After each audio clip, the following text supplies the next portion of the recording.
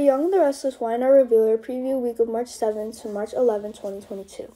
Phyllis tells Jack that this could be a trap and wishes that he could be sober before any decision.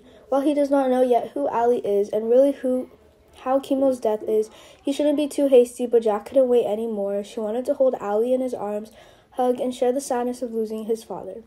How did Chemo die? What is the reason? Jack really wanted to know. Meanwhile, Ashton is interested in Victor's challenge.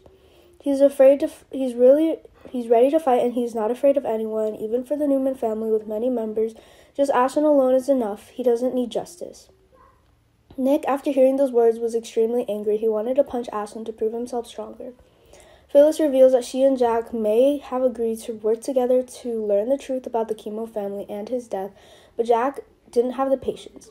These household items are all arranged. It makes Jack recall his memories, but surely this person is the one who understands Jack and his stories with Lon Violet best. Who is Allie? Why does she know each and every memento of Jack and Lon so well? Phyllis wants to call Kyle and Summer back to help Jack regain his sanity. He was an emotional man, and if something went wrong, the Abbott family would be in danger. Like what Newman is having, Allie wanted to move to Genoa and quickly win the favor of her grandfather. Victor allows Ashton to leave town as soon as possible, otherwise he will have to pay a very heavy price, which is the extermination or prison. It was an ultimatum, and at the look of Ashton's face, he showed no signs of fear. What he is afraid of is losing the power he has.